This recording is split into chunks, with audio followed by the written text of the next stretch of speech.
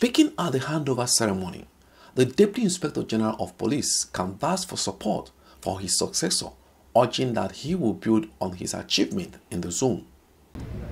My brother from another mother, AIG, Hafiz, is here, and I'm sure he will do more to make sure that this part of the country remain peaceful. On his part, the new Assistant Inspector General of Police, Mohammed-Inuwa, urged members of the public to support the police and see themselves as stakeholders in policing. My coming, no doubt, I want to assure the people of Anambra and Enugu states that at the AIG, who has just taken over duties, I will do everything possible to ensure that the legacy left behind by my predecessor will be sustained.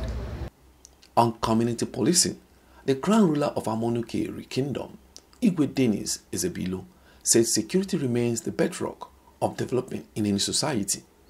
He said he supports community policing and urged the new AIG, as advocate of community policing, to look into that direction. I'm supporting community policing 100%. So I'm still calling on the state government to pay attention when it comes to community policing, so that people will understand what it is to have federal government presence in their communities. The Chairman Police Community Relations Committee, Chris Okeke, and the Prince Ato Eze advocated peace in the zone and pledged the cooperation of the people of the zone.